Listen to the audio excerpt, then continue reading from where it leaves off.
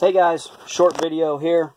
I bought a large stamp lot a few weeks ago, and I figured I'd better get listing them because I had them in my storage locker, and they were getting damp. So I went ahead and dragged them home, and I was looking at comparables, and I wasn't impressed with the sell-through rate. So I did a little bit of thinking outside of the box.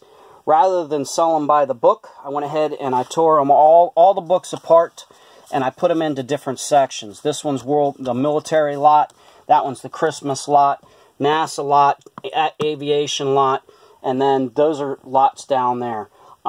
Within 3 days, as I was doing it, I spent 6 hours tearing these books apart, and I was thinking to myself, I told a friend of mine, this is either crazy or it's genius.